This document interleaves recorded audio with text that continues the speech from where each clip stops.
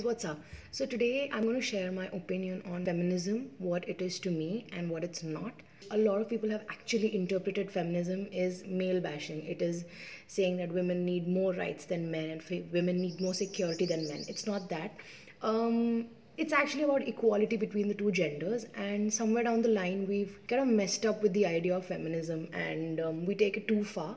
A man is getting 30,000 for a particular job, that then a woman should also get 30,000 for that same profile of job as well. So she doesn't get 25 and neither does she get 31. You should know what you're fighting for. It's very important that you get your basics right, you get your grassroots right. So that's my opinion about it. Yeah guys, please install Wishfie. It's a great app and I'm enjoying myself a lot.